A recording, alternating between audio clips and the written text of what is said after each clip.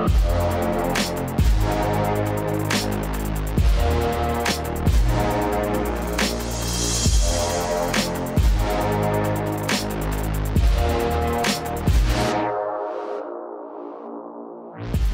to this week's JagCast.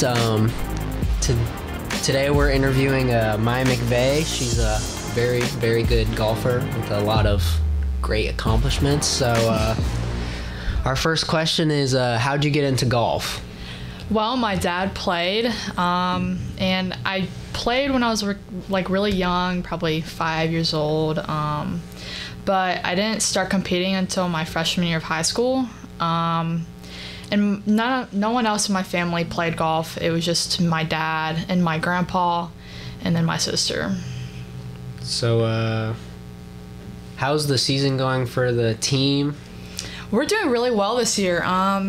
In the previous years, we've had like a decent team, but we didn't really win a lot. I think we had like one win last year at Drum Farm, but this year we've like almost won every tournament. And if not, it's been like second place.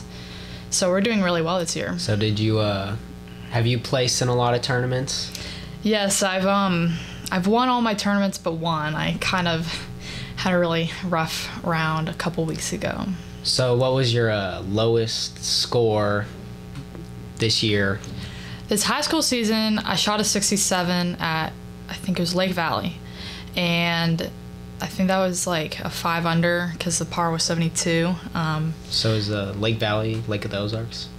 It's in Camdenton. So it's like right across Old Kinderhook. Oh, okay. So we don't play Old Kinderhook. The boys do, the girls don't. But yeah, so I shot 67. Never shot in the 60s before, but yeah, that was probably my lowest round. I think it'll be my lowest round ever, but at the same time, the high school season, they play really short yardage compared to like the tournaments that I'll play in the summer. So where's your home course at? I like to play Adams Point a lot, and then the school, we go to Lakewood. So, and over half the team, they all are members there, so they all have a lot of experience on that course. So what's your favorite course you've ever played? Well, so far, I haven't played a lot of super prestigious courses, but I think my favorite this season was Buffalo Ridge in Branson. So have you played like Paynes Valley or any of the other ones for Big Cedar? I have not played any other courses at Big Cedar, but I would love to. Yeah, so how did it feel winning the Women's Kansas Amateur? That was really exciting. I never before really went into my tournaments like expecting, I mean, I never go into these tournaments with high expectations. It's always with the intention.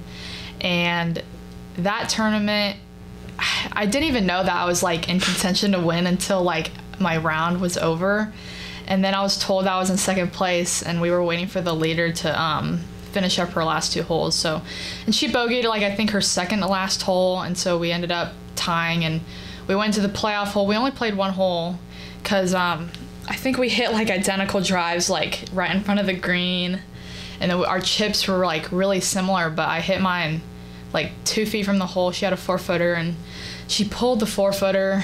So and then I made my 2-footer. So and then I won. So yeah, that's crazy. Look, people don't realize how crazy winning a women's amateur is, but. Any other crazy stories? Not my own, but our team has had like 1 hole-in-one each year, like from one of her one of her teammates, except for my sophomore year. But it was like my freshman year, Dylan Jones, she had a hole-in-one, and then my junior year was Stephanie, and then my senior year was Mia just yesterday. That's crazy. That is crazy. All right, well, I think that's all. All right. Thank you. Yeah, thank you.